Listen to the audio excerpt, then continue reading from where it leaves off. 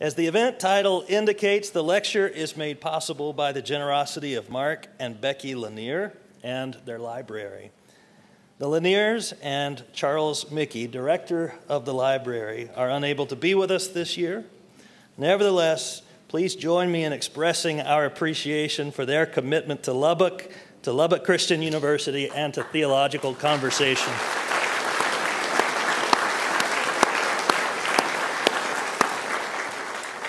It's wonderful to see how many people are interested in things like this.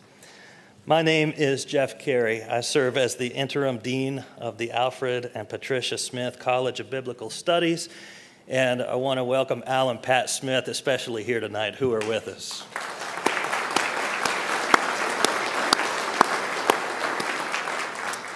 And thank you all for coming and helping make the Lanier Lecture a significant academic event.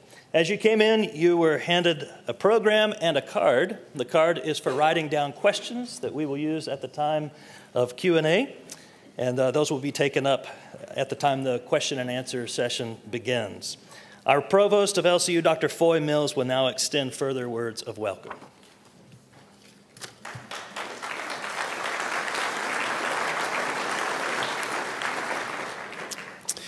Thank you, and as the consummate teacher, y'all need to take those white cards and ask questions. That's what every teacher does. You want your students to ask questions, so please take that opportunity to do that. I want to welcome you to Lubbock Christian University. Thank you for joining us this evening for this auspicious occasion. I also want to thank the Lanier Theological Library, and specifically Mark, for his and Becky's investment in this event that is now in its 8th year. I also want to thank AIM Bank for their generous support of this event. Would you please join me in recognizing these two people?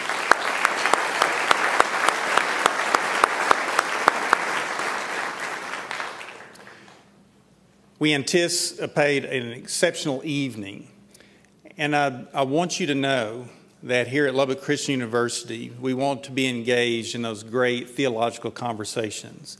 And so it is my pleasure at this time to welcome Dr. Jesse Long, who will introduce our guest speaker for the evening. Dr. Long.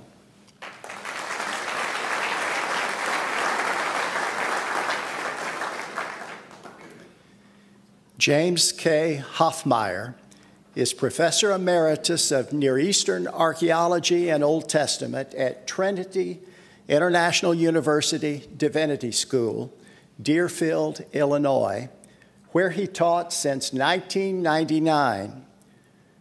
Born and raised in Egypt, the son of missionaries, Hoffmeier graduated from Wheaton College with a BA in Near Eastern Studies and Archaeology.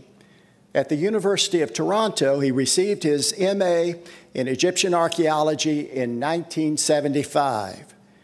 He participated in excavations in Egypt in 1975 and 1977 with the Akhenaten Temple Project, directed by Professor Donald Redford, probably the premier Egyptologist of his generation. He completed his PhD from the University of Toronto in 1982, concentrating on Egyptian religion. From 1980 to 1999, he was on the faculty of Wheaton College, where he chaired the Department of Biblical and Archaeological Studies for 5 years. Hoffmeier directed the North Sinai Archaeological Project that was designed to study Egypt's eastern frontier during the New Kingdom. This is around 1550 to 1200 BC, which included excavating at Tel El Borg from 1999 to 2008. Professor Hoffmeier has authored numerous articles and books, including, to name just a few of his books, Israel in Egypt, Evidence for the Authenticity of the Exodus Tradition, Ancient Israel in Sinai, Evidence for the Authenticity of the Wilderness Tradition, and his lecture tonight actually comes out of this volume. The Archaeology of the Bible. It's now been translated into German, Italian, Spanish, Dutch, Romanian, Norwegian, and Arabic, When people often ask me, what's a good book on biblical archaeology, this is the book I recommend, although right now it's out of print. But if you can find a copy, you need to purchase it. Do historical matters matter to faith? Akhenaten, his religion, and the origins of monotheism. Genesis, history, fiction, or neither. 3 views on the Bible's earliest chapters. And then also a couple of volumes on his excavations at Tel El Borg. Hoffmeier has also appeared in and consulted for TV programs on Egypt and the Bible for the Discovery Channel, the Learning Channel, the History Channel, and National Geographic. Jim and his wife, Kathy, and Kathy is with us this evening.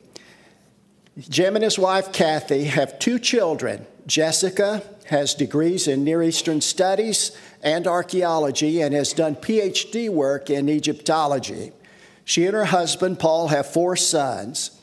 Jim and Kathy's son, Benjamin, holds the MA degree in Theological Studies, has coached football at the high school and college level, and is now head football coach and Bible teacher at Brazos Christian School in Bryan, Texas, where he lives with his wife of 1 year, Farron. Dr. Hoffmeier has served as an elder in several churches over most of the past 40 years. He often speaks at conferences. In fact, he just arrived last night from a conference at Bar Ilan University in Tel Aviv, without his luggage, by the way.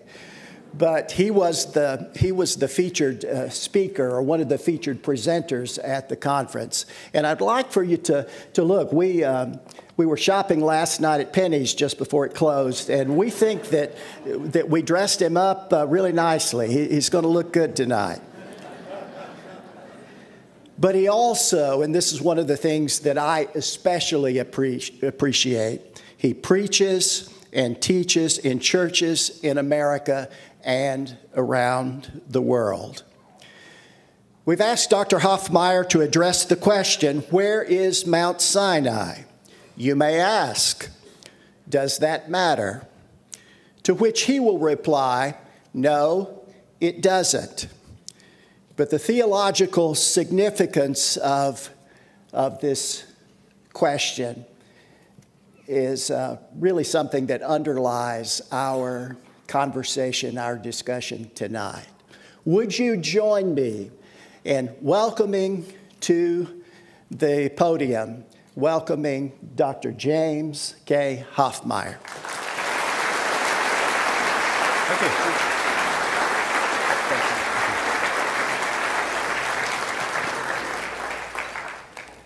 Well, thank you.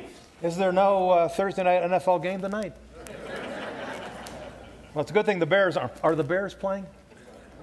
Okay. Well, if I would have known, I wouldn't. Oh, I'm glad to be here.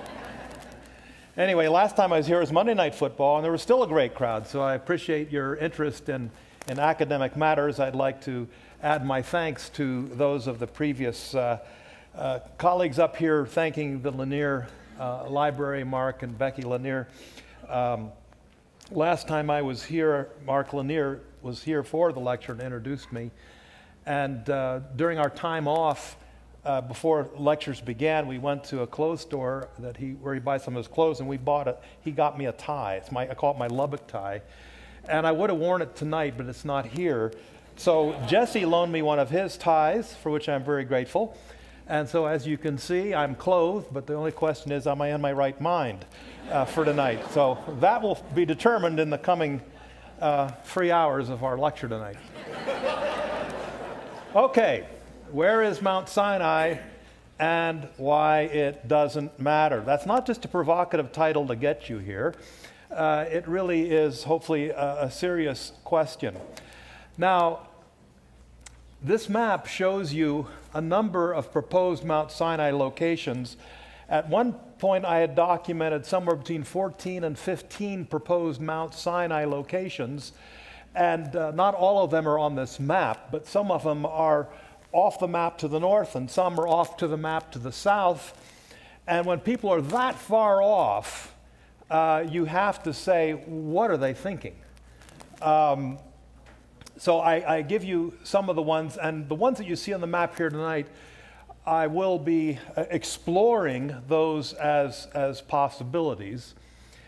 Now, the question we have to ask, and my approach to this question on the geographical question of where is Mount Sinai, what I'm trying to do is chart a course based on what we know. We know a couple datum points. And the first thing you have to get right is where you start from. And that we know, thanks to the Bible, and we also know where they end up. The question is all the stuff in the middle.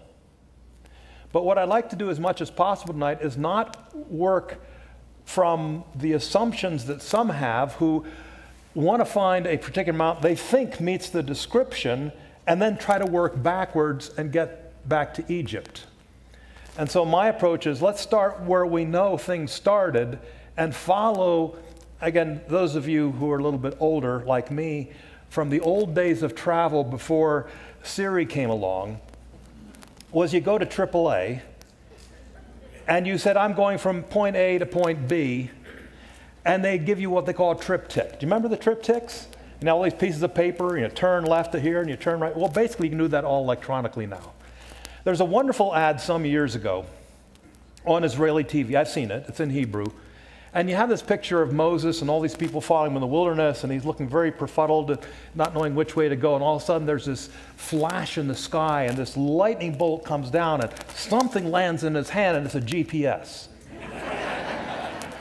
And if only, but we don't have that. What we do have is a number of descriptions, and Numbers 33 is one of the important ones because it's an entire triptych, if you will, of the journey from Egypt to the arrival of the Hebrews in the land of Moab opposite Jericho.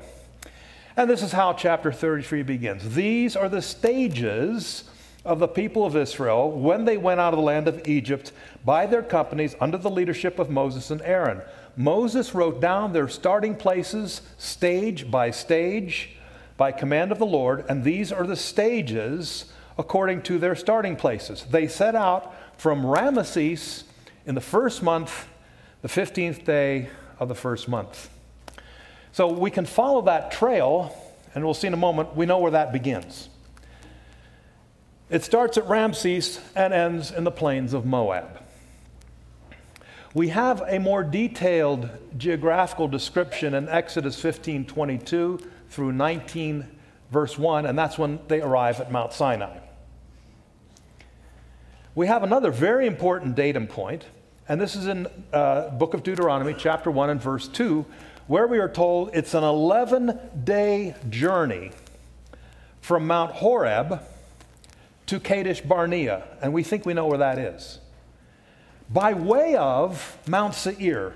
And Mount Seir is another way of referring to the land of Edom, the very southern part of Jordan, Dr. Jesse Long's favorite country, Jordan. And so we have, this is perhaps the most important geographical pointer because it's telling us how much travel was involved going from Mount Sinai to Kadesh Barnea. And it's, as I said, its location is fairly well established. So working with the biblical data, I think what we can do is say some of the proposed candidates for Mount Sinai fit within the biblical data, and others can be summarily dismissed. And so what I'd like to do is try to, at the end of the night, say, well, these are possibilities, these are not. And then you can still go home and get a good sleep. Okay. Now, if you followed the itinerary in Numbers 33 that we just talked about, one thing becomes very clear. And just in reading this, let's pretend we don't know where any of these places are because 90% of them we don't. I'm going to show you why I believe where the starting point is clear, and that's what the whole major part of what we talked about in 2012 was. So if you did not make it to that lecture, or like most of you, forgotten. By the way, I reviewed it to make sure I don't tell the same jokes over again, in case any of you remember them.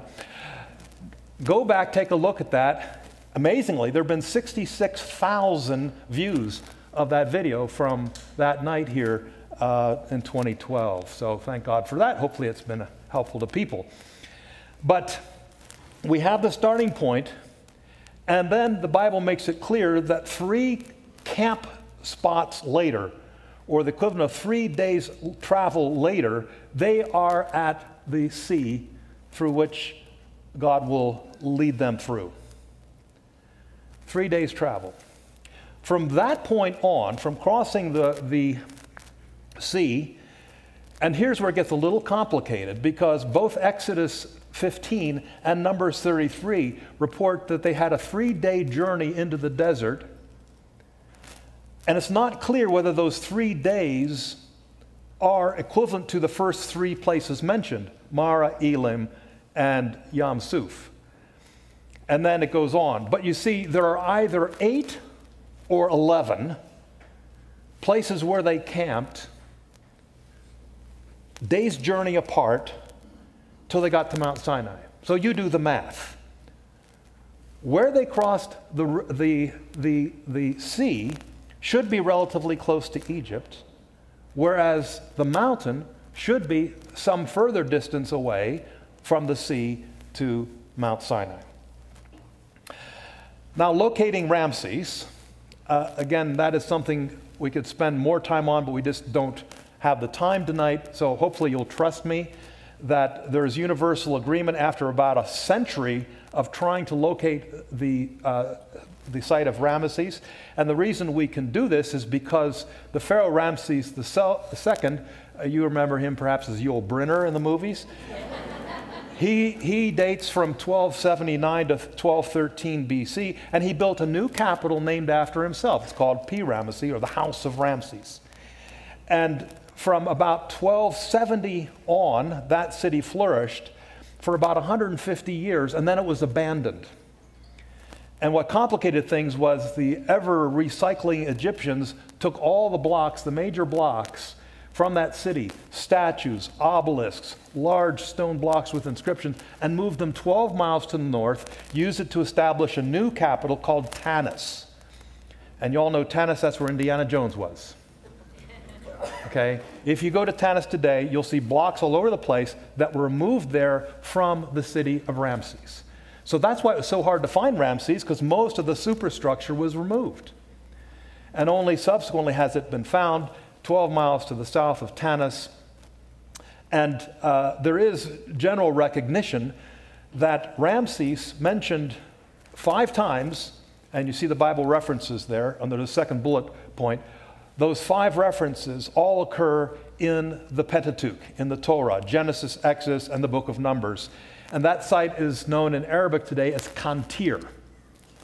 And so Egyptologists universally agree that is ancient Ramses. Many scholars believe that it corresponds to the biblical Ramesses. So here you can see Tanis in the north, and to the south and west a little bit, Kantir or Pi-Ramesses. Here's to give you a little indication of what Kantir looks like today, except my daughter's not in the picture most of the time. These only some broken fragments of statues and things that broke in transportation got left behind, like these massive footsteps, and part of this statue of Ramses the Great. Archaeologists have found a number of blocks, and so there's very little doubt that these are from Pi-Ramesses. Here is my friend and colleague, Dr. Edgar Pusch from Hildesheim, Germany, who for 25 years directed research and excavations. There are those feet. He's got his foot on them there. His colleagues are working on magnetometer subsurface surveys, which enables us to actually map out the ancient city. I had the good fortune this past August, not this August as in 2 months ago, but a year ago, he and I were on a lecture tour together, and here we are in Adelaide, Australia, believe it or not.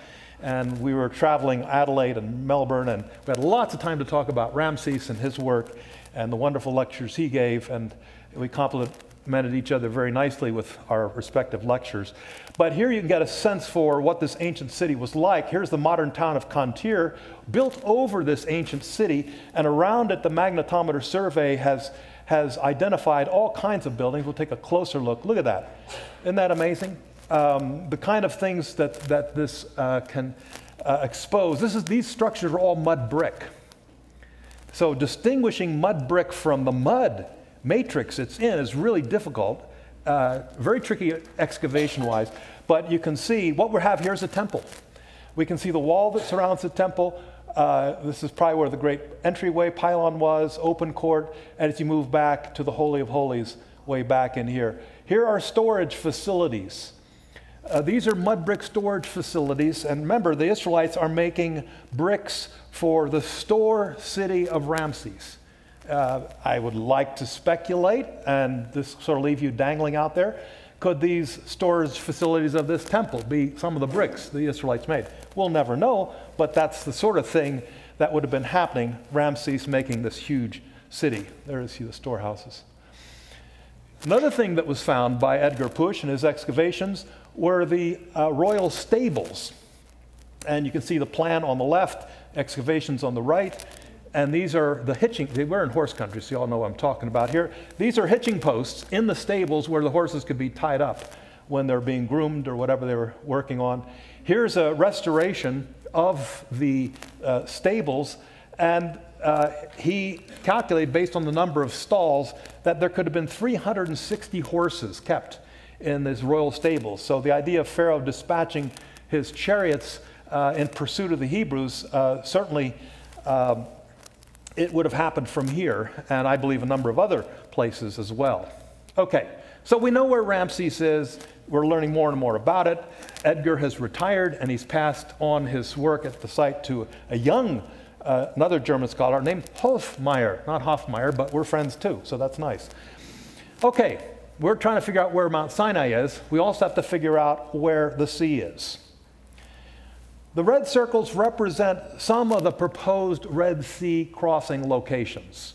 And I'm talking about proposals of recent scholarship, or in some cases, the people proposing them, in my view, are not scholars. But anyway, we read books by them, we see videos by them, and so you can see that by my count here, there are about 9 different sea possible crossings. So, you know, again, which is the sea crossing. Now, another important question we have to answer is, what is a day's journey? The Bible describes travel by a day's journey. In fact, even in the New Testament, they'll talk about a Sabbath day's journey. There's only a certain distance you could travel. So things were not necessarily measured in miles or kilometers, but travel was typically done on foot. As this scene illustrates, here is just a sketching. This is from a drawing at Sirabit al-Qadim in Sinai. We'll be there a little bit later tonight. But at Sirabit, here is this man who's identified in the hieroglyphs as the brother of the prince or ruler of Rechnu, which is Syria. And we have his name. Now, why it's written in hieroglyphs is because the brother lived in Egypt. And he probably was involved in turquoise mining operations at Sirabit al-Qadim, which is a site, we'll go later, but that's where the Egyptians mined for turquoise, and they also mined for copper. Now you can see, here's this very uppity-up son of the prince, son of the ruler, and he's sitting on a donkey, and his attendants are walking. Travel, as this famous scene that some of you know of the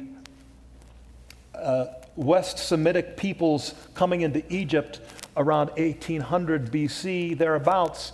Once again, we see these people are traveling. Donkeys are used as pack animals or for little children. I'm reminded in Exodus 4, when Moses and Zipporah head back from the land of Midian to Egypt, it refers to the children being on a donkey. So this is for young kids. I mean, once you're old enough to be cool, like probably a 10-year-old, you walk and you have a spear and you think you're a big shot. But everybody else you see is walking.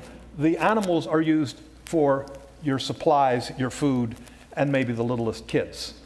The point is, when you talk about travel, it's not how far you can go on a donkey or how far you can go on a horse or a camel. It's walking speed. So a day's journey is based on walking speed. And backing up just a second, a day's journey is typically understood as how far you could walk from probably shortly after sunrise to just before sunset. So 12 hours a day, let's say. And if you work on a very light formula of, let's say, about 2 miles per hour, you know, I think about these things when I'm on my treadmill working out. I know I need more workout on the treadmill, but anyway, I look and I say, okay, this is 2 miles an hour. Boy, it's really slow. But, you know, if you got sheep and goats and other things with you, you don't walk like you're trying to catch a plane at DFW. But this would mean at that pace, and again, depending on terrain, 24 miles a day could probably be the max you're covering. Now, interestingly, studies based on ancient texts that talk about caravans traveling from point A to point B, and we can figure out on a map how far they are apart, as well as 19th century ethnographic studies, that's studying caravans in well, relatively modern times. The distances traveled them are anywhere between 15 and 23 miles. So again, the variable is going to be the conditions of travel. So you can see about how much one could travel in a day. So let's work with the average of about 20 miles a day is a day's journey. So we're told that the people of Israel journeyed from Ramesses to Succoth, and that is repeated both, that's stated in Exodus 12:37 as well as Numbers 33:3. And it's repeated in Numbers 33:5. So we have 3 different references all agreeing that they traveled from Ramesses and encamped. And the word for camp there is related to the idea of tenting, because that's what they're doing. Now, I'm just going to go over the Bible verses, and then we'll go back and try to look at the geography. They moved on from Succoth and encamped at Etam, and this is critical, on the edge of the wilderness. They are about to leave Egypt. They're just about in Sinai. And then God says, tell the Israelites to turn back. Hebrew word is shuv, and camp in front of Pihahirot, between Migdal and the sea, in front of Baal Zephon. You shall come opposite it by the sea. So we have a cluster of place names, and now it's not clear how close these are to each other, but they all seem to be somehow connected to the region or the general area where this sea is. Now, go back to that list we looked at, and once again, you can see Succoth to Etam, you're on the edge of the wilderness, Ramesses, Succoth, Etam, and then there's this turning back, and when they turn back, they're by a place called Migdal, and that is near the sea. So we should be not too far from where they started at that point.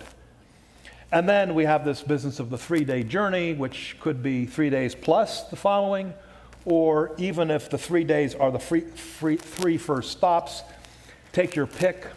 Scholars are completely uncertain about that. Now, this data gives us some approximate distances. Working on the 20 miles a day average, Ramesses to Succoth, camp spot number 1, to Etam, then turning back to Migdal by the sea, 3 days, should be about 60 miles traveled. Again, it could be a little more, it could be less. I have a feeling the first day they may have covered a lot more as they were highly motivated to get out of there. Now, the distance from the sea to Mount Sinai, as I said before, could be 8 days minimally, 11 days maximally, which means a distance of 160 to 220 miles. Now, again, bear in mind, this is all as the crow flies, but we're not talking about crows flying here. So, roads wind, and it may look shorter on a map, but really could be longer depending on the terrain and so on. But these are just general numbers that we can work with. Then we have the datum I mentioned previously, that Mount Sinai, or Mount Horeb as it's also called, is an 11-day journey, which means it should be somewhere around 220 kilometers. Miles, I'm sorry. I'm in America. I was kilometers 2 days ago. Okay. If we place a circle around a 60-mile radius from Ramesses, you can see the potential range of where 60 miles will get you.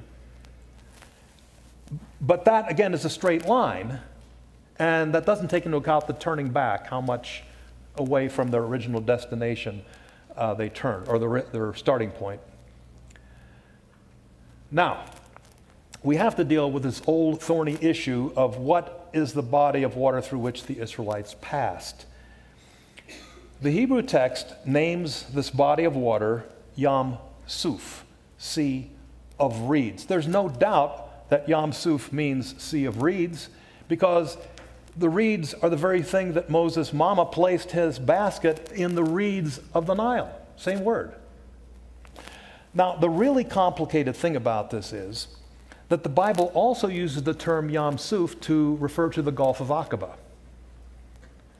The Gulf of Aqaba being the north and eastern branch of, or arm of, the Red Sea over on the other side of Sinai, over in Dr. Long's territory there in Jordan and Arabia.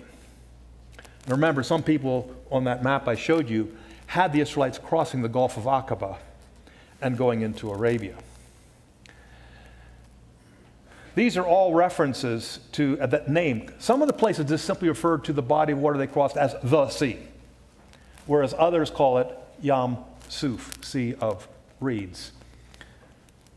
Okay, all these references. Okay, long ago, it was established linguistically that the Hebrew word Suf was cognate with the Egyptian word tuf. I know it sounds maybe very different to our ears, but it isn't. The Hebrew word suf is cognate, that it's linguistically connected to the Egyptian word suf for reeds or rushes. Now, this reference to suf or chuf in Egyptian language consistently refers to a body of water on the northeastern frontier of Egypt. I'm only going to cite one source here tonight, but we have a document called the Onomasticon of Amenemope. An onomasticon means a list of names. So we have this list, and this list goes from the very southern part of Egypt, of cities and important geographical areas, and it goes from the very south to the very north. So the list begins at the southern border of Egypt, which is a little island called Biga Island, right beside Aswan, the official boundary of Egypt, the southern border of Egypt in ancient times. Now we're going to fast forward and get all the way up to the area of Cairo today, and that's where the city of Memphis was, before it ever was in Tennessee, and it's number 394 in this sequence. So we've moved all the way from Egypt's southern end all the way up to the base of the delta. Now we're going to keep moving, and 410 is the city of Ramses that we've talked about and located. 417 is Tanis, a little further to the north. 418 is the sea, Patufi. And why this sea is, body of water is included here is a little puzzling, because almost all the other places mentioned on this list are cities. The last place mentioned on this list is called Charu or Sile, which we know to be the frontier town, the border of Egypt and Sinai. Now, I was asked earlier today what I felt my greatest contribution was to the question of the Exodus, and I think the most important thing I did was hire a geologist to work with me and make maps based on the ancient topography, fascinating work, and we've come up with this map, and you can see Ramesses over here, charted out where ancient branches of the Nile were. We actually found a Nile branch over here by the site we excavated. And here, way at the very north, this little cluster of sites are two big forts at what the Egyptians called Charu, later texts refer to as Sile. This was the frontier town of Egypt. But remember, it's the last place, the northmost place on this list of geographical locations. And before it and south of it is what the Egyptians called the reed marshes. And that's why I've suggested that the ancient Balach Lakes, right in here, is the biblical Sea of Reeds. I'm not the first to suggest this. This was proposed by a man I greatly admire, Professor Manfred Bietak from the University of Vienna. He's proposed this many years ago, and I completely agree with his identification and the reasons for his identifications. Now, we did a lot of work, which we've just published in this past year, on the formation and the parameters of this lake. And what's interesting about it, you can see here that the lake is really made up of several large portions. The entire distance here, we're talking about 12, 13, 14 miles. So it's not a small place. But one thing we've learned is that there was a Nile branch that flowed through it, somehow came across here. And so these waters were fed by a Nile branch, and the levels of the water would fluctuate depending on the time of year. So during the months of August, September, October, when the Nile flooded every year, this place was really lots of water in it. It was turned in from 3 large lakes into a sea. And so the picture could vary depending on the time of year. So there you have it. Here's Ramses. Down here, and so I'm just showing you the sort of the raw data, then we'll get to another map in a moment. This is where the site of Sukkot is located. And we identify this based on the fact that there's a little village there today, and its Arabic name, Maskuta, preserves the ancient name Sukkot. You see that? Sukuta, Maskuta, Sukkot. The Pharaonic name was Chaku, Saku, something like that. So that seems to be the direction they're going. Now, this is my geologist buddy who's helped make me famous, and I appreciate it, Dr. Stephen Mosier. There are sections of the ancient Balach Lake on the west side of the Suez Canal where the reeds still grow, and you can see how huge they are and why it might have been called the Sea of Reeds in ancient times.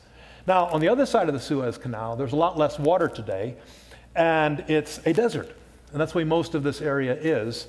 And here we are collaborating with an Egyptian geologist with the Geological Survey. It was one of these providential things. The former director of the Geological Survey, we had contacted and said, could you provide a geologist to work with us? And he sent us this man.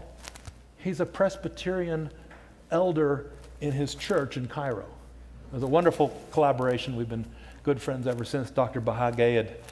Anyway, here we are drilling into the basin of the Balach Lake, and so that's how we gathered a lot of our data about the history. And if you're really interested, you can read Tel El Borg Volume 2 all about that.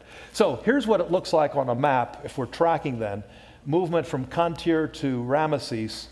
And we're told, remember, that in Exodus 13:17, they didn't go by the most obvious way out of Egypt, which is a route that would have carried them this way, lest they see war and turn back.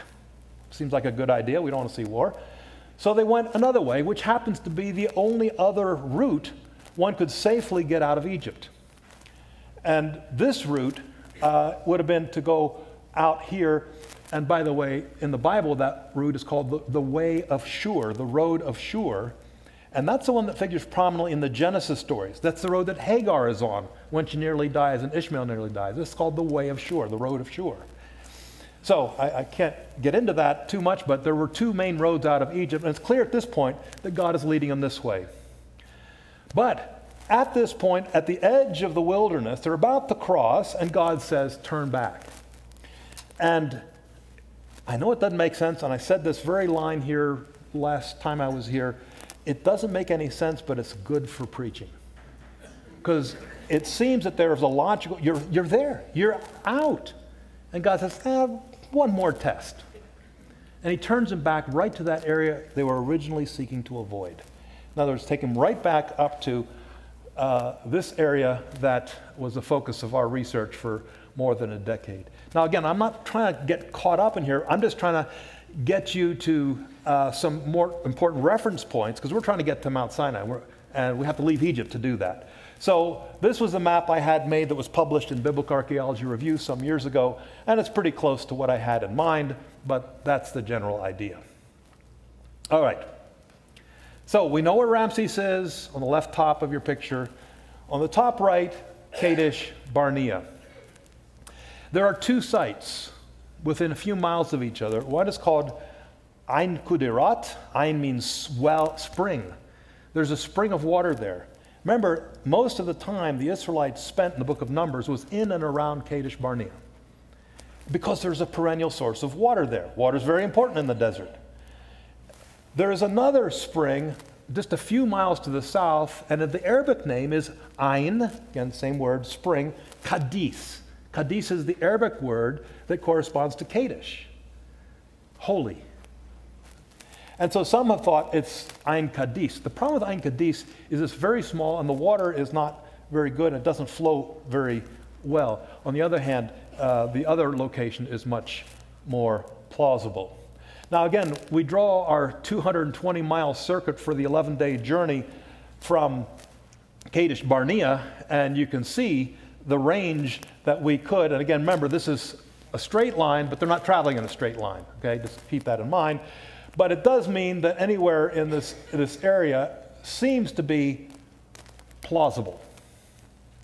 I'll just take you quickly to the area of Kadesh Barnea. It's very hard to get there. We had to get special permission. You have to go through UN checkpoints.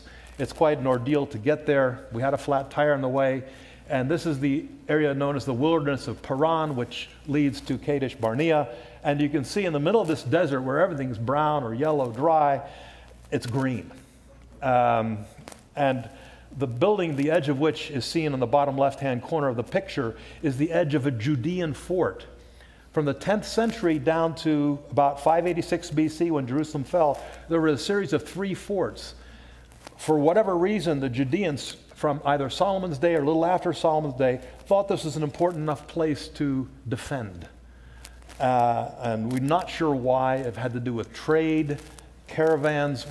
Nobody really knows for sure. But you can see it's a very lush place. There's water, and people can survive here.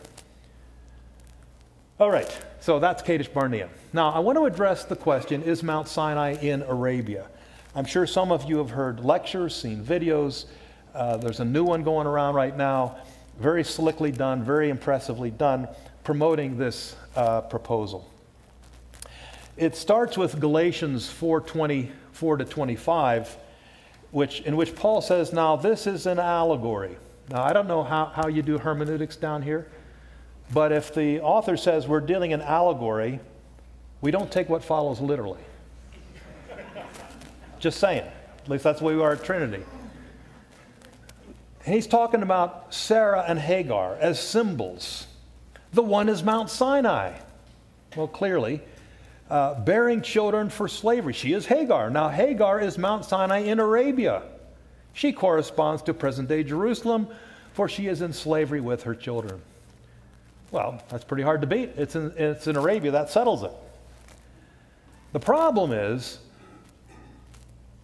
we're talking about Paul in the 1st century sometime, middle of the 1st century.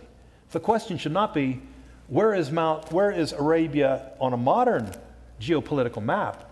Where is Arabia in Paul's day? As early as the Greek historian Herodotus, around 450 BC, he traveled to Egypt and from there crossed Sinai and went into Palestine. And he reports that when you leave Egypt and come to what we call Sinai, he referred to it as Sinai Arabiacus, Sinai of Arabia. In other words, Sinai was considered to be part of Arabia. Now here's a really, really cool map dating to the 8th century AD by a monk named Beatus. Beatus made a map of the known world based on the Bible, and what's interesting is he makes the Red Sea red down here, or at least salmon color, but then look how old this picture is. And we have the Jordan River and the Sea of Galilee, the Dead Sea, and here's Egypt, here's the Nile, and right on the cross here we see this is Sinai Arabia. And so this whole area is called Arabia. So from Greek times down to Paul's times, the term Arabia applied to Sinai. It doesn't necessarily mean Arabia of present-day maps, which were drawn at the end of World War I. Okay? So that's the first misstep by those advocating that. Here's just a closer look, the reference to Arabia here. And even the body of water here is called Sinaius Arabiacus. So that's right beside Egypt, okay? All right. The choice mountain of for Mount Sinai, for those advocating the Arabian connection, is a mountain called Jebel al-Laus. By the way, sometimes you see the word Jebel, sometimes you see the word Gebel. If you're an Egyptian, you say Gebel. If you're Jordanian or Arab, you say Jebel. Okay, same thing. It just means mountain. Laus, well, it's a lousy choice, but Laus means almonds. So I don't know why it's called Mount Almonds, because it doesn't look like there's any almonds there to me. But those who have advocated this are fascinated by the black top to this mountain, and actually propose that the effect of the glory of God and the fire of the mountain was such that this all turned black. And it escapes me how Moses didn't have the beard of his hair singed. You know, it could change the color of the mountain, but it couldn't change. Maybe he got a tan out of the deal. I don't know. But in any event, this all looks very impressive to the layperson. Look at this black. But you travel all over Sinai and parts of Arabia, you'll find the same phenomenon.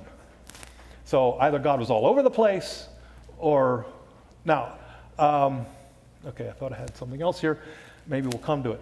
Now, to get to this location, there are two different proposed Red Sea crossings by, again, there are different people advocating the mountain, but different ways of getting there, okay? The one proposal is to have them go across like this, way down here, and cross here, and then go to the Jebel Laus. Now, why is that a problem?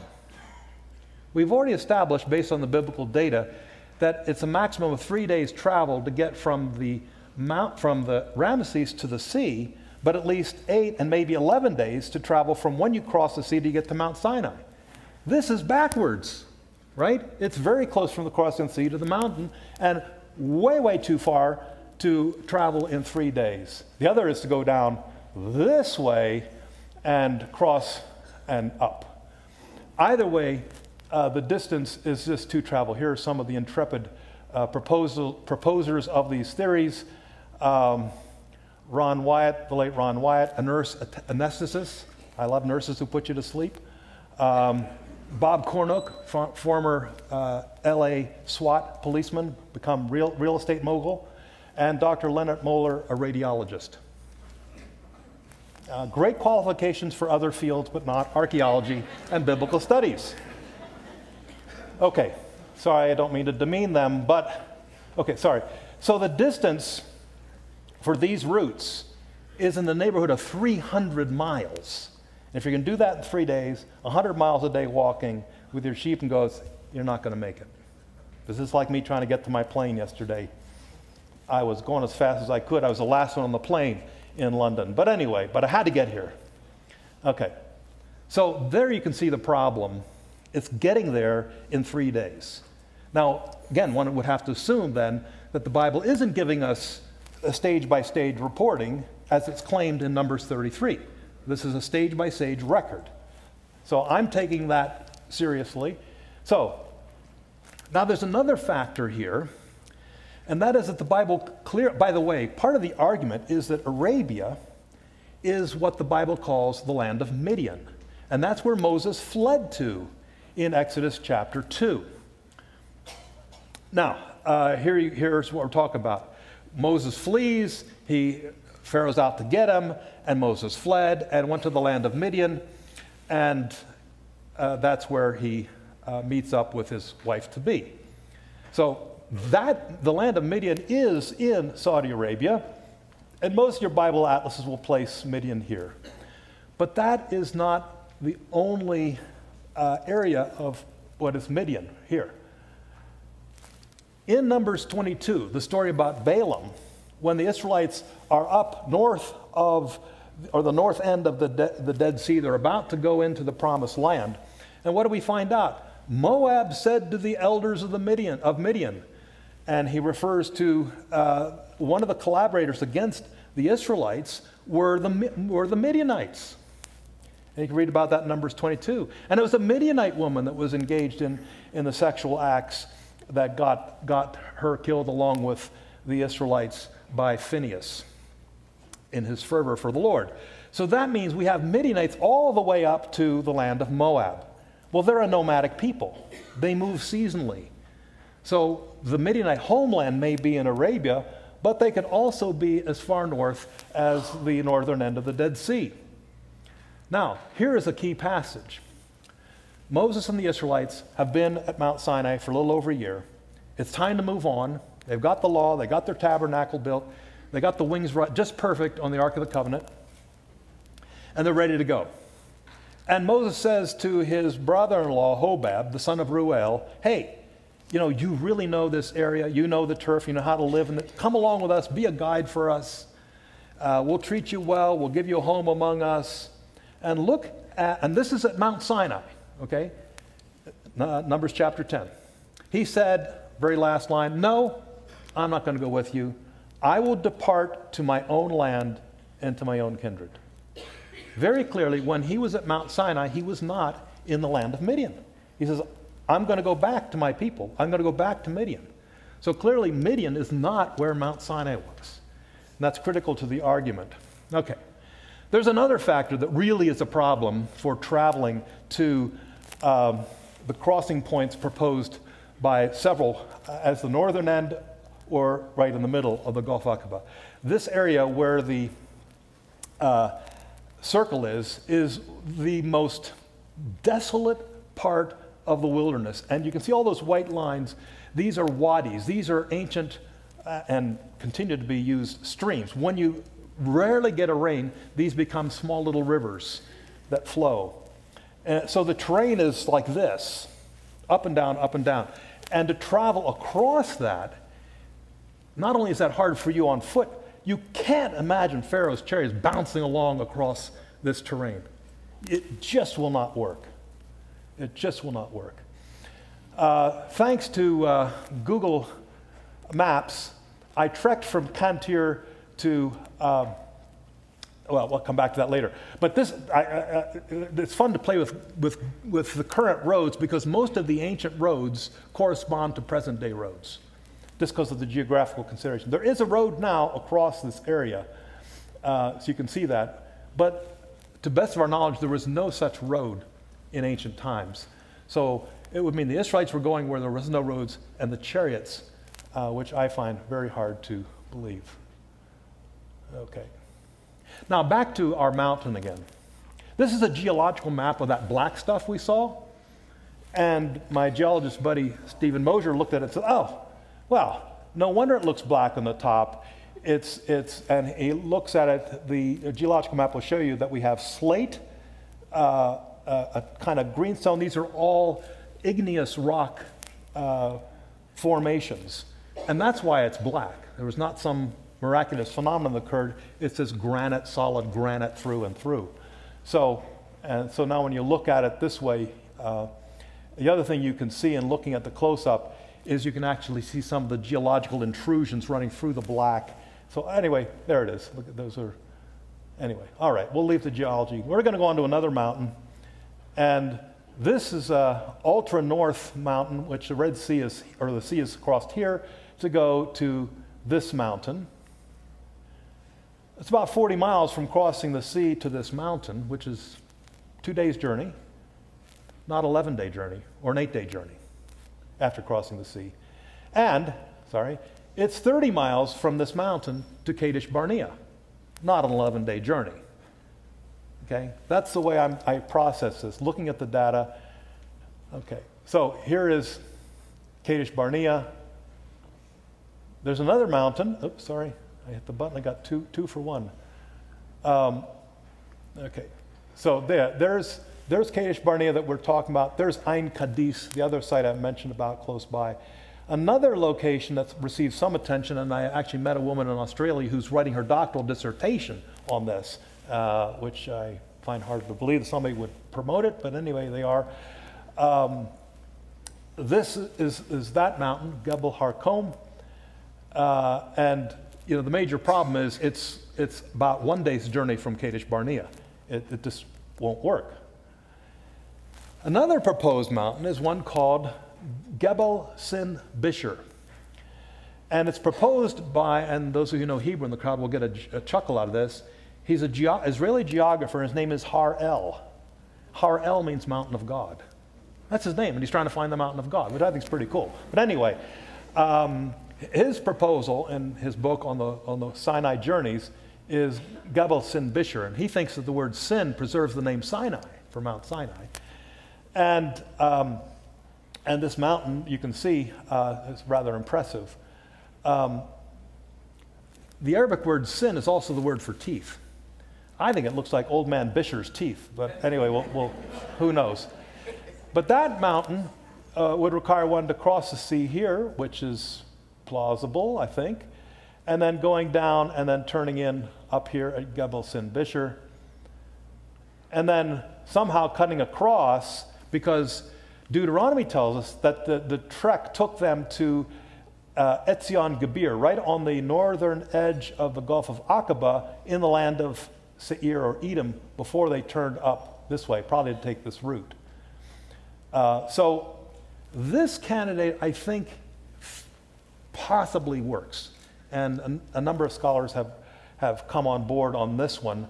I can say that none of these mountains have produced any datable archaeological evidence to the general period we would place Moses, anywhere, say, from 1450 down to 1200. None of them have any archaeological evidence. So no one can say, well, we got pottery from this day. They don't. They don't. So this one's possible. By the way, I visited and took that picture on Y2K day. That's why I'll never forget it. I was looking around for it with a map and finally found it. So, all right, so there's that. Again, it's plausible, especially because the distance here, but again, this would require traveling a very, very hard route, and we don't even know if it was there. You will see some maps showing this route called Darb el-Hag or Darb el-Hajj, and this was a road that was made after the 700s AD for pilgrims going from Egypt to Mecca. The Hajj is the pilgrimage. They were going across Sinai and down into Arabia for the pilgrimage. That's the earliest we have any evidence of this as a road, because it was so difficult. Now, south central locations for Sinai, we have more. Serebit el-Qadam down here. I only know of one book that actually believes this. It's a wonderful place to visit. Here's my visit. Some years ago, I went there to make a film for the BBC that ended up, I think, on the Discovery Channel. There are even bushes that can burn. Whoops, they do burn. Oh, anyway, we staged this for the movie. We dumped some gasoline on it, so we got our burning bush. And you come to the mountain of Serebit el-Qadam, and you see this beautiful mountain sticking up. And this is where the Egyptians mined for turquoise. In order to get there, we had to go through windy valleys, and we were in a 4x4, I think it was a Toyota Land Cruiser of some sort, and we had a Bedouin driver with us. And the director, who was from Britain, thought it'd be really great to get this very dramatic shot of us coming over this hill and down this very steep mountain that was covered with sand. And they set up their cameras to the bottom and waited for us, and we're driving around the back for this shot. You know, directors have these great egos. But anyway, I first said, look, you know, this is a little scary. I don't think this is really safe. The director said, look, we'll get one of the Bedouin boys to wear your hat. We'll film in profile. And I said, no, I do my own stunts. So we started off, came up the mountain. I'm talking Arabic to the guy. I speak Arabic pretty well. And I'll just speak in English to you. But I said, you know, this looks very dangerous. Aren't you a little fearful of driving up and down this thing? He said, no, I'm not. Okay, you got a four-wheel drive. And as we get to the top, we're looking down. Whoa, it's a lot steeper from the top than it is the bottom. And I said, look, be careful. I don't want to die today. I have a wife and 2 kids. He said, don't worry. I don't want to die today. I've got 3 wives and 15 kids. So we made it to the bottom, and wouldn't you guess it, the director says, "Can we do another roll of that?" And the driver said, "No." He didn't want to do it. Anyway, at Sirabit al-Qadam, there's a beautiful temple. Here the Egyptians came for close to 2,000 years to mine turquoise. These caves, and this temple is to the goddess Hathor, responsible for turquoise. There she is. And here you can see turquoise, the sort of stuff that the Egyptians went for and used in Egyptian jewelry. And wouldn't you know it, that one of the names of the gemstones in the high priest's breastplate is the Egyptian word for turquoise. And to me, that's one of the coolest little things to realize when it's in Sinai is the only place in the ancient world where turquoise was mined. So they were there, and after 1200 BC, the Egyptians stopped mining there, and we ceased to find turquoise in jewelry and in excavations. Turquoise just doesn't show up anymore because the main source for it had dried up. All right, I could tell you another story there, but I won't because we're running out of time. We have more mountains to get to. Okay, there are caves where the mining took place, and within them are some of the oldest writings in an alphabetic Semitic script. You can see scratch and wall called Proto-Sinaitic. And here's a text that actually reads El Olam, God the Eternal. This is one of the names of God we find in the patriarchal narratives. So rather interesting. So that was Sirabit al-Qadam. The other, and this is more within the traditional framework of suggested mountains, is that there is a wadi, a valley, called the Wadi Firan, that leads into two more candidates we'll look at, Gebel Sirbal and, of course, Gebel Musa. Oops, sorry. This is Wadi Firan. It's probably the most prolific green area of all of Sinai. And it's hard to believe the Israelites weren't here. In fact, tradition has it that this is where we had the famous battle with the Amalekites. And what was it about? Water.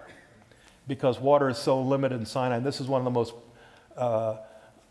fruitful areas, you can see by all the palm trees growing. There are actually early Christians who built monasteries here to commemorate the acts of God in this area. Coming through this valley, you can see a large granite mountain over the top, and that's Mount Sirbal or Gebel Sirbal. Here's a Google Earth image of it, very impressive mountain. None of the early explorers, 19th century explorers, thought this was Mount Sinai, and so did a lot of ancient people. There are hundreds of graffiti carved around this mountain from the 6th century AD, 7th century, mostly in Armenian Christians coming on pilgrimages. So somebody thought this was Mount Sinai, and that the wadi just on the other side, the valley, was the valley of Rephidim. Okay. Now, if you don't buy that mountain, you'd still go through that same valley and go another day's journey to get to traditional Mount Sinai. Now, I don't know, I imagine there are some people here who have climbed Mount Sinai, Gebel Musa. Got a show of hands? Anybody climbed this mountain? My wife? Really? Don't you guys go to Sinai? Oh, boy. Okay. Well, I took my rabbi friend there, and his response, usually if you climb, you go at like 2 in the morning, so that you're up there for sunrise. And there are thousands of people up there, Koreans and Greeks, and singing hymns, and it's a wonderful place to go, and you see the sun rising. It's the traditional spot of Mount Sinai. And my rabbi, when he came back, he said to me, "I never believed that was Mount Sinai, but now that I've climbed it, it is." And you might feel that way too. I've climbed it 4 times, and that's it. I'm not doing it again. I'll point you on the path. I'll get you a guide. But this is traditional Mount Moses, Gebel Musa. Again, early explorers, Christian explorers, non-Christian geographers came here. They liked it. This is Gebel Musa, the front end. This is the valley that leads to the St. Catherine's Monastery. And there's this huge open plain here. We'll look at it. Here's another view from Google Earth, and you can see the monastery here. And basically you have a saddle here. The front end is called in Arabic Gebel Safsafa. The back is called Gebel Musa, Mount Moses. And if you take a look, there's Gebel Safsafa close up. Here's a rendering of this by David Roberts, I think in 1842 or 1837, looking at the monastery and out to this vast plain, which some people thought that's where the Israelite camp was, where the tabernacle was, all of that, with Mount Sinai in the background. Here's the back end of that. You can climb all the way up to this little chapel at the top. In between there's this saddle. And this is where, again, if you talk to the monks, they'll say, this is where Moses and the 70 elders met and ate and dined in the presence of God as they looked up further on the mountain. They didn't go to the tippy top, but were in this area. And there's a little chapel where they believe Elijah came years later and had his little encounter. This is a chapel that we saw from the ground. St. Catherine's Monastery, of course, has been at this location since the 4th century. It was thought to be the place of the burning bush, and there's a chapel here, and there is a plant that's growing, and the monks will swear on a stack of Bibles 10 feet tall, or 10 Codex Sinaiticus, that it's the real deal. Now, I did not believe this until I took a group of tourists some years ago. My friend reached up to touch it, and a bolt of lightning shot down at him, or something. I don't know what happened, but we saw this picture and said, uh-oh, something's going on here. Maybe there is something to this. If anybody has a photographic explanation, I'd love to hear it. But there he is, my friend Steve, and he didn't know what happened. But anyway, all right. It's a beautiful place to go, and whether it is or isn't doesn't matter. It's a great place to go. If for no other reason than Christians have been going there for 1,500 years to pray and try to get closer to God. Now, this is our checklist. Gebel allows in Arabia.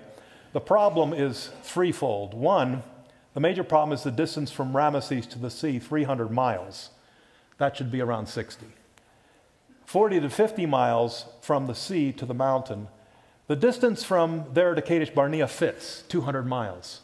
So that's the only thing that works in terms of the biblical data. Gebel Halal, we can throw that out for all the distance issues. Har Karkom is only 30 miles from Kadesh Barnea to Kadesh and the mountain.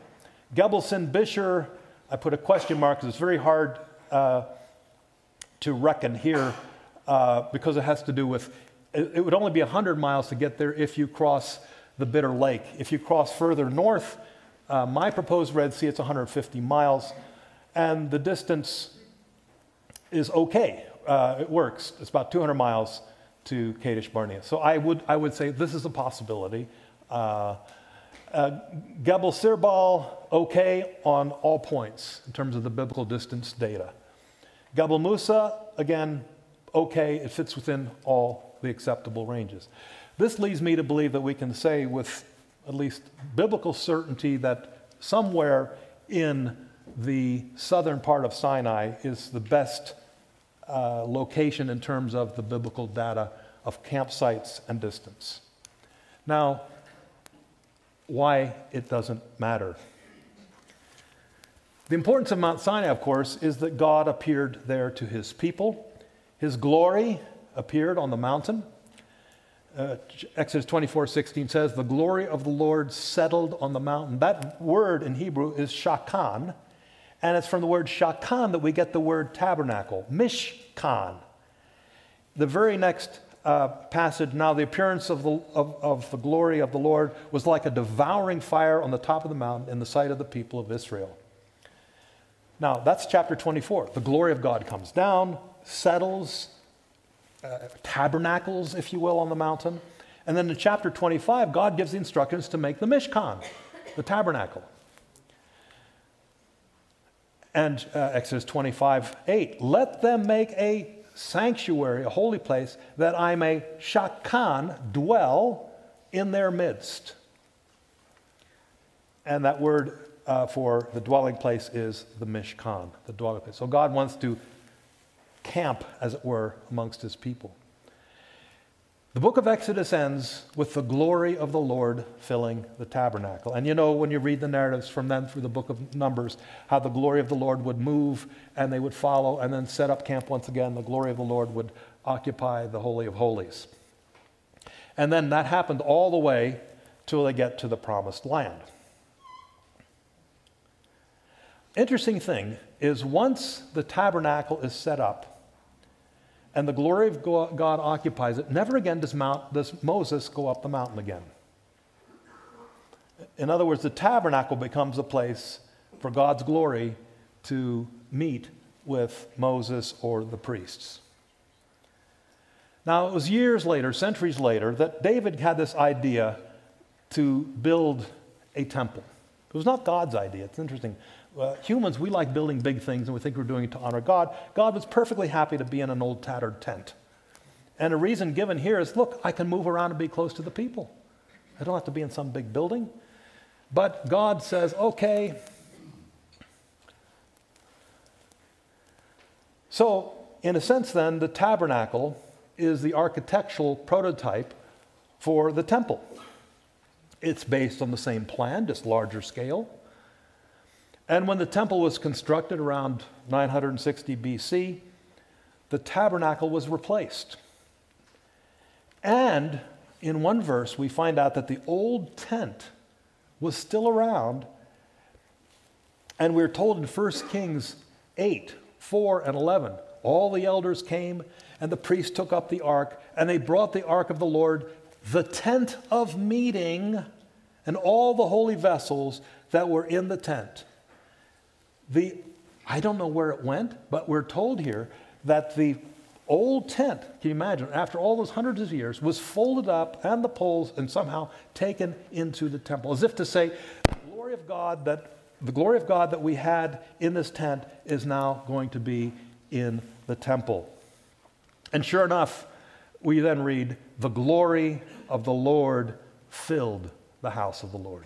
So God's glory that first appeared on Mount Sinai moved into the tabernacle, moved with the people, and finally ends up in the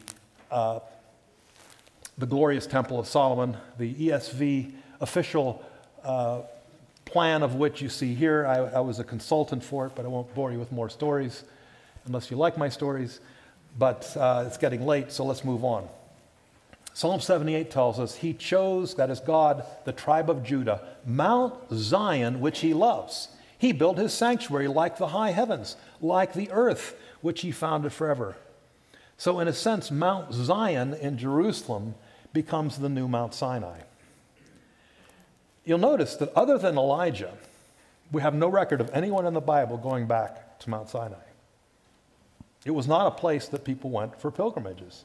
They were going to Jerusalem, because where God's glory appeared is not so important as where God's glory is. We read in the book of Ezekiel the very sad report that God's glory departed from the temple in 586 BC. And when that glory departed, we never read of it coming back again until the incarnation. And in John 1 we read about God's glory, that the Word became flesh and dwelt among us. We have seen his glory as the only Son of the Father, full of grace and truth. He became flesh, and literally the word for tent is used there in Greek, skine. He tented, he tabernacled amongst us. So God's new tabernacle, his new appearance of the glory of God, of course, was in Jesus Christ. So where Mount Sinai is not important. The question is, what's your relationship with the incarnate glory of God in Jesus Christ? That becomes the real question. And why where Mount Sinai is really doesn't matter. It's interesting, but it doesn't matter. Thank you very much.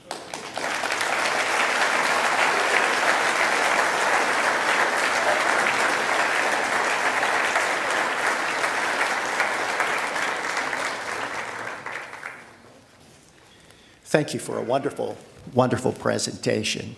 Thank you.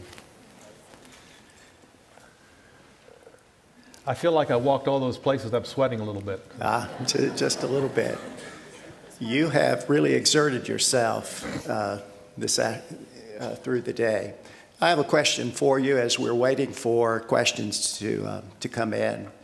This afternoon, you made a presentation to students and faculty about the Egyptianizing influence on Israel when they were in Egypt, and the significance. And I was especially impressed with your presentation Can you summarize a few key points and the significance of what you were saying this afternoon? Sure. We'll have an hour? Yeah, well, my point was that we have no direct evidence of Israel in Egypt, no archaeological evidence, no inscriptions saying Moses slept here, that sort of thing. But what we do have a lot of evidence of in the Bible is that Egypt infiltrated the Bible, and that's largely, I believe, because of the cultural assimilation, the things that when you live in another culture, I imagine if I'm down here 6 months, I'll be saying y'all. Right? So things like that happen. People acculturate, they accommodate, they try to blend in. And so to a certain degree, any minority community is going to adapt and adopt certain things, and certain things are just say, we don't do that. We can't do that. And so there are a number of indications. I think the most important thing, one of the most important takeaways is that at the time of Moses, there were two competing writing systems in the world. The Babylonians and the northern Syrian people, like the people at Ugarit, wrote on clay tablets, and they wrote in cuneiform. But we find Moses throughout, starting in Exodus, Deuteronomy, and it says he wrote them in a book, and the word sefer would be understood as a scroll. And in essence, the Israelites from their inception used papyrus as a surface on which they wrote. And we know this in later time because we have the little clay seals that are found in Jerusalem. And they have a stamp with the name of the scribe or the official or the king. They have a couple with Hezekiah's name on them. And so on the underside, you can see the impression of papyrus. So we know what they were writing on. So one of the things I think they came up with was the mode of writing that was used in Egypt, number one. Number two, I think there were a number of things that they simply bought into simply because they had to. You notice that in Exodus 16, just after crossing the sea, remember the story about the first time manna is provided? And God says, okay, for 6 days you go out and collect it, and the seventh day you're not going to get any, it's a Sabbath.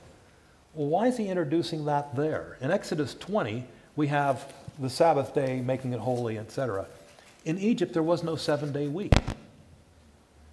They had a 10-day, is that me crackling? They had a 10-day, if you will, week with no weekend. And they had 3 10-day work cycles that made up a month, 30 days a month.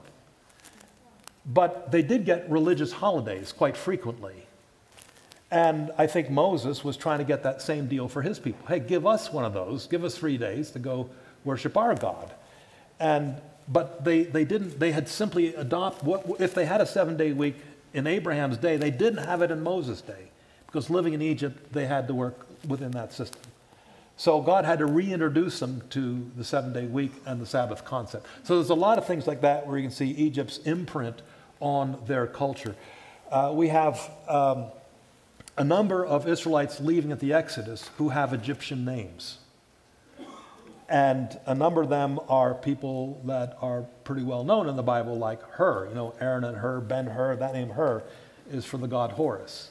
We have 4 that I can count on, names in the Bible of priests who have the name Hur in it, which is really bizarre because it's the name of the Egyptian sky god Horus.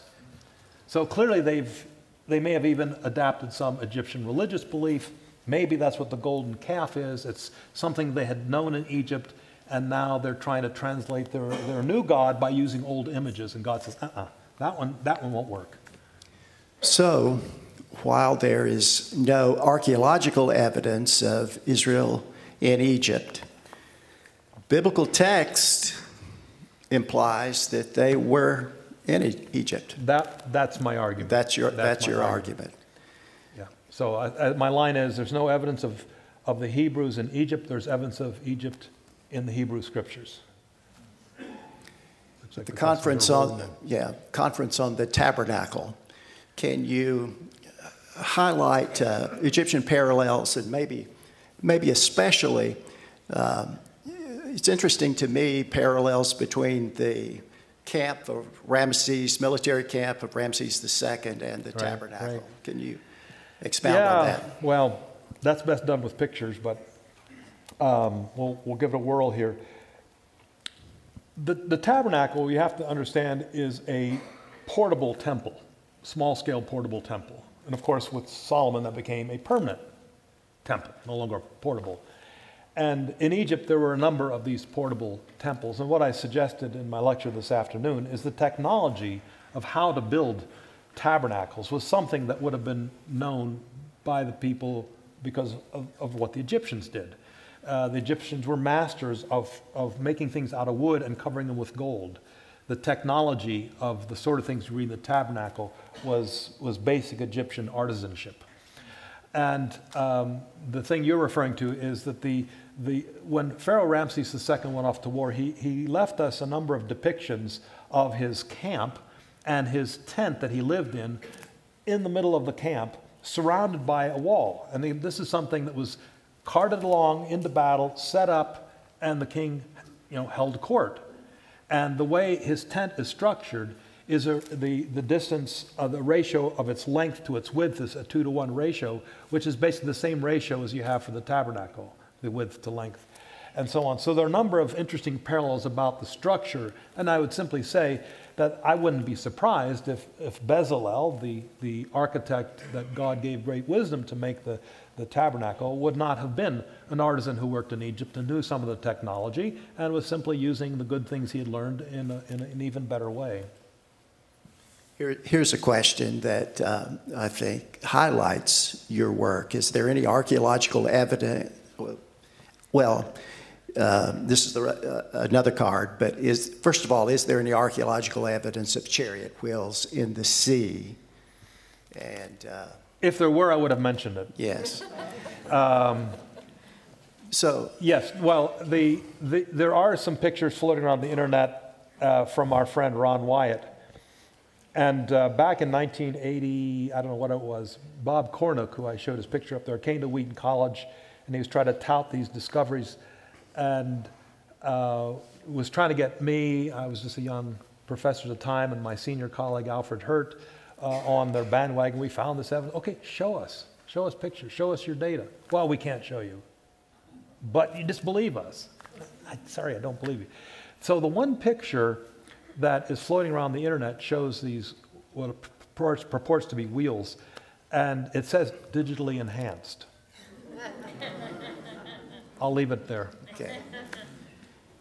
Here's the question I think that highlights your work. How does the change of the climate over several thousand years, how has it affected your work? Well, it's not the way it's affected our work is that the Nile Delta and its formation changes largely because of rains in Central Africa. So the Nile flows based on what happens in Central Africa. So the droughts, most of the droughts that we read about in the Bible that led Abraham to go to Egypt in Genesis 12 was because lack of rain in Canaan. But because the rains in Central Africa were still fine, the Nile was great. The only problem is in the Bible, like in Joseph's day, when the rains in Central Africa must have been curtailed, and this led to lower Nile so that even Egypt was going through problems. But these are cyclical things that can be studied, and the way they've been studied, interestingly enough, is by studying ice cores from Mount Kilimanjaro. And these have helped determine when there were periods of drought in Africa, which would have affected the flow of the Nile. And they believe they have one that dates roughly to the time of Joseph that could account for those lean years that are mentioned in the book of Genesis. So the way things have been affected most is there's a combination of things, and it's not all climate related. The branches of the Nile that flowed especially out of the eastern delta, and we discovered a branch of the Nile in our work in North Sinai. The waters of that seem to cut off, but the reasons seem to be not climate related, but tectonics.